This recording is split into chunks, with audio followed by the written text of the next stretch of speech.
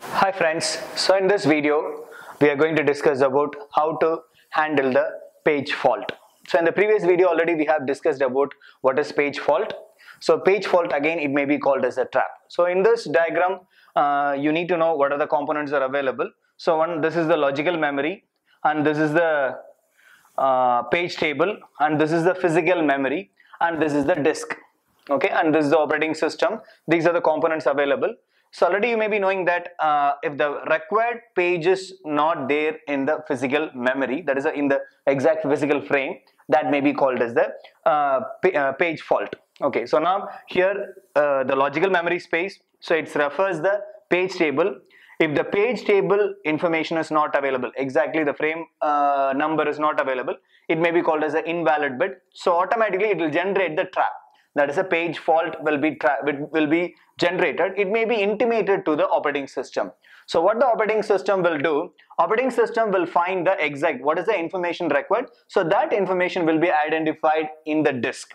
Okay, so after that identifying the exact page information, then it will identify the free frame in the physical memory. Exact. So the victim frame, the free frame will be identified from the physical memory. So after that, the page information will be updated in the free frame.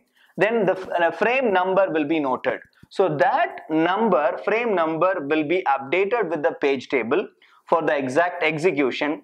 Then the particular instruction will be restarted. So here 6 steps are there. First step is it will refer the page table.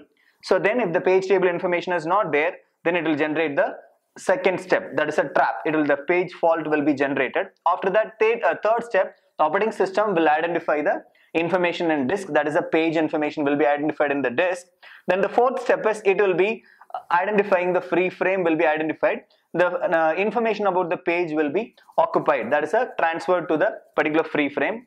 Then the frame number will be updated with the page table, that is the fifth step. And the sixth step, the particular instruction will be restarted. So this is how the page fault will be handled. Then the solution will be provided by the operating system. Thank you.